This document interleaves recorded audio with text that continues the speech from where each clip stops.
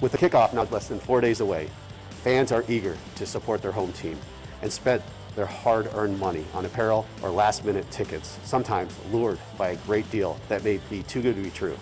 I stand here representing Homeland Security Investigations, which leads the National Intellectual Property Rights Coordination Center, with our 28 interagency partners and our extremely supportive private sector partnerships there. Operation Team Player was developed by the IPR Center to crack down on the illegal importation of counterfeit sports apparel and merchandise. This year alone, we have seized over 267,000 items with an MSRP of almost $97.8 million. Fake jerseys, hats, t-shirts, jackets, and other souvenirs are among the counterfeit merchandise and clothing confiscated by a team of HSI special agents working alongside Customs and Border Protection and the Sheriff's Department. Don't be fooled. Intellectual property theft is not a victimless crime. The illicit proceeds resulting from the sale of counterfeit or unlicensed products are more often than not funneled back to support other criminal organizations.